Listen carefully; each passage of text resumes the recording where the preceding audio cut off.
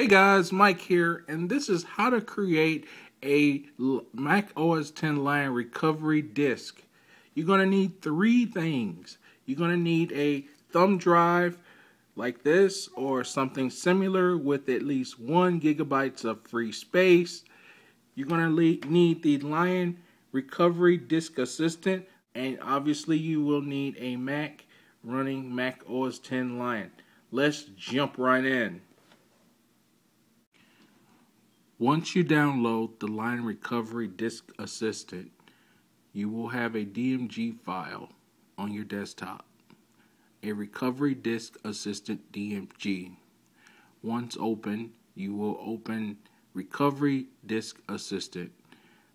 Once you double click, and there you go, you take your thumb drive that you see here.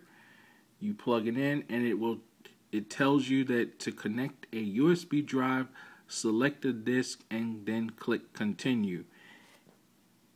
And they say any information on the selected disk will be erased.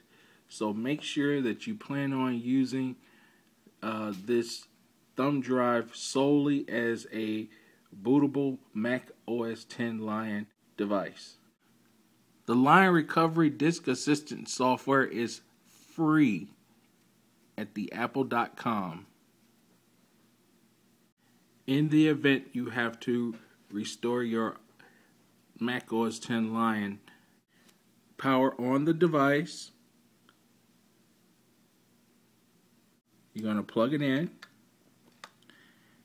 and you're going to hold down the Option key and select the thumb drive for your bootable disk to install Mac OS X Lion.